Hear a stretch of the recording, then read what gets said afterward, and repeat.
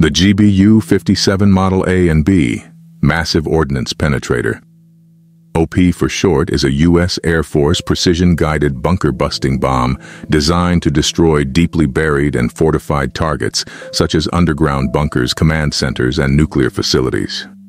It weighs approximately 30,000 pounds, 13,600 kilograms, and is over 20 feet long. It is guided by GPS-aided inertial navigation system, INS, and carries a conventional high-explosive warhead with reinforced steel casing for deep penetration, and was designed to penetrate up to 200 feet, 60 meters, of reinforced concrete, or 130 feet, 40 meters, of harder rock before detonation. The GBU-57 is primarily deployed from the B-2 Spirit stealth bomber, due to its large internal bomb bay and ability to evade radar. The MOP was developed in response to the need for a weapon capable of destroying high-value targets buried deep underground, beyond the reach of smaller bunker busters like the GBU-28. It's seen as a strategic tool, especially in scenarios involving hardened nuclear facilities, such as those potentially found in countries like Iran or North Korea. Developed by Northrop Grumman for the Air Force under the direction of the Defense Threat Reduction Agency, DTRA. It entered operational status in the early 2000s implications and is considered a non-nuclear alternative for strategic strike missions, giving the U.S. a powerful deterrent and attack option without crossing the nuclear threshold. Here is its development history, 2002 to 2004. Initial interest in a deep penetration weapon after U.S. encounters with fortified targets in Afghanistan and Iraq. 2007. The U.S. Air Force requested rapid development of a large penetrator to target hardened Iranian and North Korean nuclear sites. 2009. The Defense Threat Reduction Agency, DTRA, began formal development with Northrop Grumman and Boeing.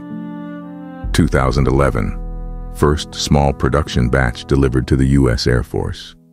2012 to 2013, major upgrades to improve accuracy, fuse delay, and penetration depth. By 2015, fully operational and integrated into B-2 mission planning.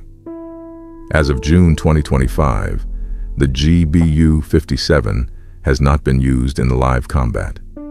It is considered a strategic deterrent, primarily held in reserve for hypothetical high-value scenarios such as destroying Iran's Fordo or Natanz nuclear enrichment sites, attacking North Korean underground missile silos or bunkers, neutralizing heavily buried command and control nodes in a major power conflict. Instead of being used tactically, the MOP serves as a credible, conventional alternative to nuclear strikes on deeply buried targets. White Sands Missile Range and Tonopah Test Range were used for full-scale drop testing. Dropped from B-52H Stratofortress during testing, though only the B-2 has the capacity and stealth to deploy it operationally. The bomb was tested on simulated underground targets to validate its penetration capability, capable of reaching up to 60 meters, 200 feet, of concrete or rock before detonation.